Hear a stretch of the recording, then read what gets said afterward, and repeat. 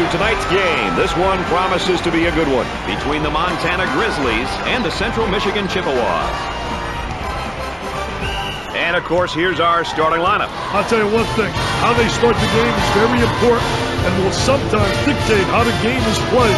Number 21 is a player who can handle playing under any pressure situation. He's a star player that we'll keep our eyes on tonight. He's the complete package. He seems to have a knack for coming up with the big plays when his team needs them, be it a bucket or a stop. He delivers. The Grizzlies will undeniably have their hands full trying to put a stop to his contributions tonight, Dick.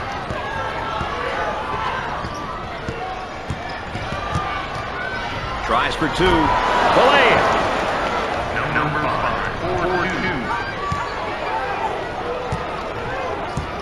4-2. Both teams looking to get things going here. And there's a lazy pass. It's stolen away. Turnover. Will it turn into two the other way? Look at this going coast to coast. Nobody stops the ball. I mean, he just has an open lane, man. You can run that truck through there. We have a backcourt violation. Mistakes like that can add up in games like this.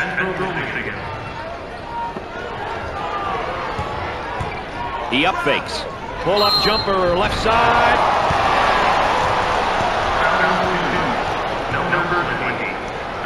The Grizzlies will step to the line for the first time. Gets the first shot. Got them both. Oh, he drained it. Got them a nylon, NBN. Number 40 is charged with the foul. Oh, and you can see the frustration as he picks up the foul. Oh, that's a bad foul right there, Brad.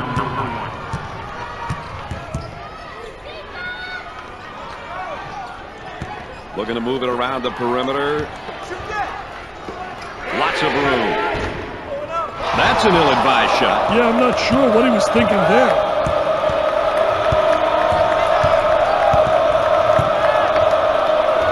Goes up for two. Number 24 is called for the defensive foul.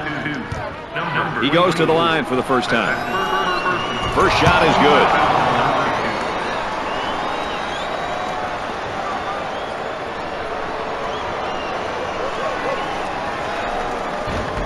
Second shot, no good. Our three-prong attack tonight, ladies and gentlemen. I'm Brad Nessler with Dick Vitale and our friend EA Aaron Andrews checking in from the sideline. Dumps it in. For the bucket. Up and in. Looked there like he was trying to avoid the foul, Dick. But you can't avoid playing D. They get it out into transition. They come away with a basket off the break. Back it up. We'll see that one again.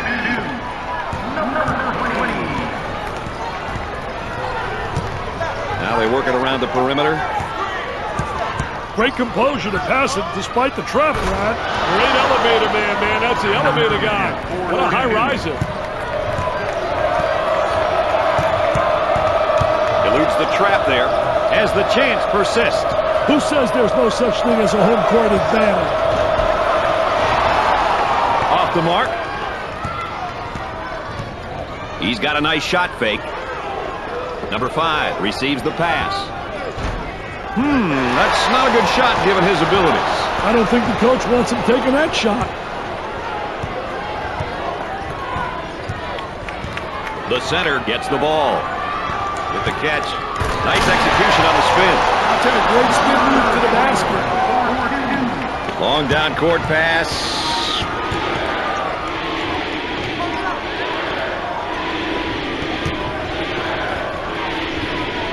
He tries the jumper. And it's in and out. And there's what the game tempo is looking like tonight. Hey, Brad, that doesn't surprise me. The pace has been quite hectic. First half update again. Dick Vitale, in your opinion, our focus player, what do you think he's doing so far? I'll tell you, Brad, he's playing well, but his teammates have to really elevate their game. He has elevated his. He's showing why he's a PT peer. The shooting guard takes the feed. On the dribble, gives it up. Takes the jumper. He has taken his team completely out of this game. These young guys have to remember to let the game come to you. Don't force the action. Gave it up for two. Dick, you think they're going to stay this hot? Hey, Doesn't look like they're slowing down, my friend. He launches a three. How many bricks have we seen? Will somebody make a jump shot, please? Working it around the perimeter.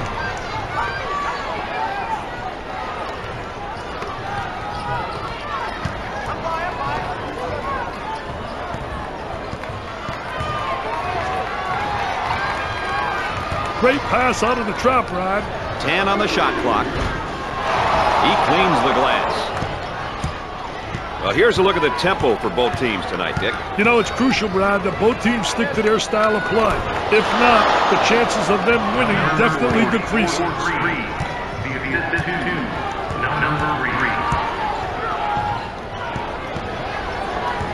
On the dribble, gives it up.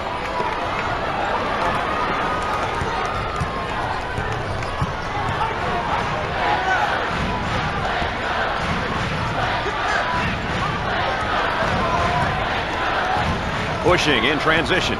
Shot clock is dead. Gave it up.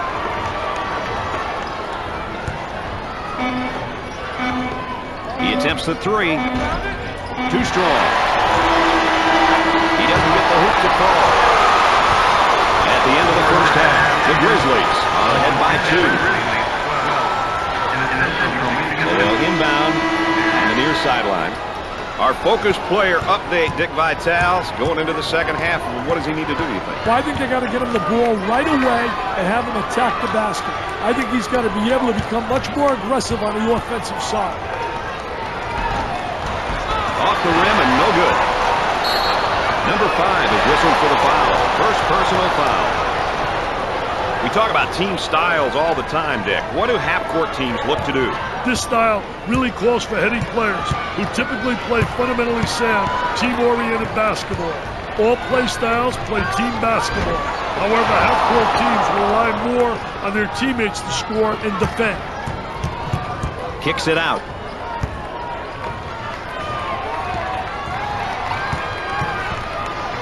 Tries for 2. The lay-in. Let's check in with Erin Andrews and what she's got in store for us. Erin? The Grizzlies did a great job in the first half limiting turnovers. This is something that Dick mentioned as a point of emphasis. They've avoided risky and low percentage plays. We'd all agree that this has made the difference so far. Watch for the sound offensive play to continue in the second half. Guys? Thanks, Erin. Shots off the mark.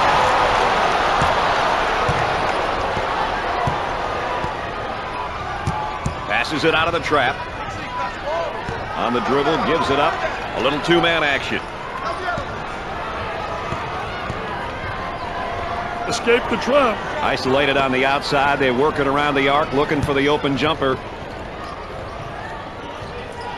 10 on the shot clock. Up and in. Top of the circle, they work it around the perimeter. Goes for the deep one. The chanting continues. Who says there's no such thing as a home court advantage?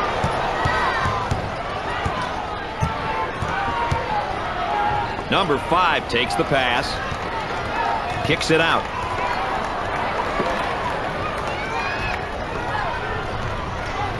Number 41 is called for the foul. First personal foul.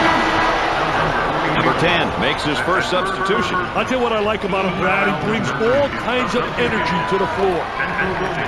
Let's check in courtside with Erin Andrews. Erin? Brad, despite his performance, he has been unable to get his teammates all on the same page. There's a lot of confusion and lack of focus down here right by the bench. He continues to stress to them, relax, play your game. He can't do this alone, Brad. That's, of course, Erin Andrews, our correspondent on the sideline. You start comparing these backcourts, Dick. What are your impressions so far? You know, well, for me, Brad, good guard play will take you a long ways.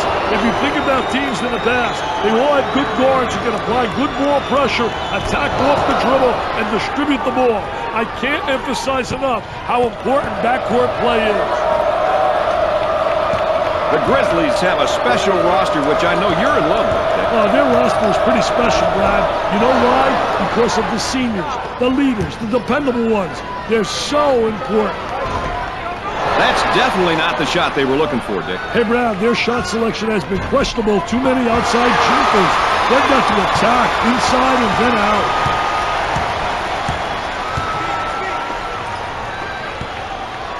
Let's check in with Erin Andrews and what she's got in store for us. Erin? Well, it's quite obvious that the coaching staff wants their team to slow down the tempo. I can hear him on the sideline talking to his bench players about being patient and running sets.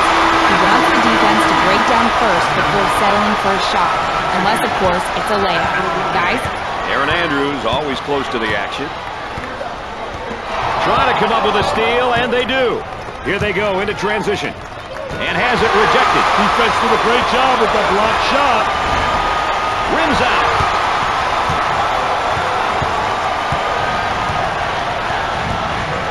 The power forward takes the feed. There it is, Jam City. Right now his team in front by 2.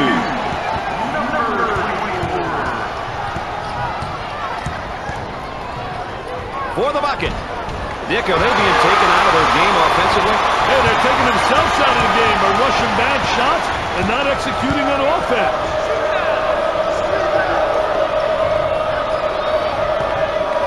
The point guard takes the feed. Number 5 picks up the foul. 4th team foul.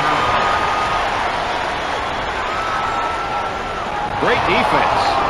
It's a 2-point game. The fans are going to make it even tougher, Brad. You didn't expect him to quiet down, did you, Dick?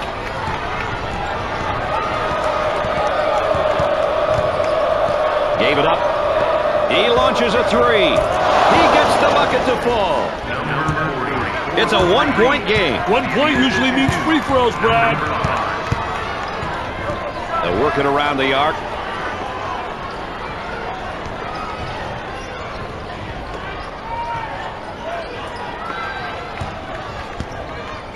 Harm and foul. Well, Dick, the shots seem to be dropping for him right now. Well, I'll tell you one thing. They're dropping, and you better have good productivity out of your front court. When you have that balance inside-outside, you got a great chance to win. And you have to have post players that are going to make big plays. Well, it's time to start fouling. They got to stop the clock, Dick. Number 5. And they continue to foul to stop the clock. Sometimes a stat that gets lost, Dick, turnovers, and that can kill you in a ball game. I'll tell you, turnovers can absolutely destroy a team's performance. If you give teams easy baskets, you got no shot to win. And the ball goes out of play.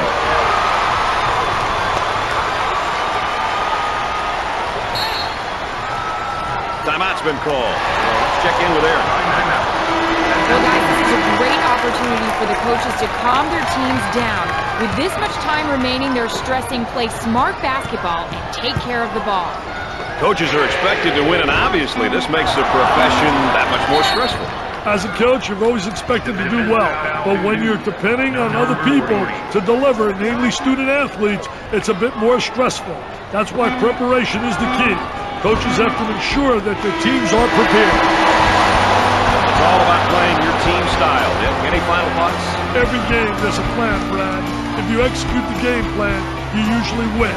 Occasionally, you'll play a better team, and they'll just beat you because they're more skilled. However, with a solid game plan and the ability to play your team style, anything can happen. Thanks, Richard. It's all about playing your team style, and time again, that's what it comes down to. I don't know about you, Dick, but I think today's Pontiac game-changing performance was obvious out there on the court. Montana narrowly comes away with a win. They kept it close and ended up pulling off an upset. It's been a fun game, and as always, my partners alongside have enjoyed you.